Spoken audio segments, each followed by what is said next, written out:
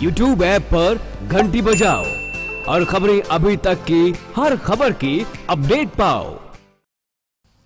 वहीं कुरुक्षेत्र से बीजेपी सांसद राजकुमार सैनी ने बड़ा बयान दिया है। हरियाणा के वित्त मंत्री कैप्टन अभिमन्यु को अपनी पार्टी में आने का निमंत्रण उनकी ओर से दिया गया। कहा कि कैप्टन हमारे साथ आए तो पार्टी उन्हें सिर पर बिठा के रखेगी। उन्होंने बयान जाट समाज की ओर से कैप्टन का सामाजिक बहिष्कार करने पर दिया है।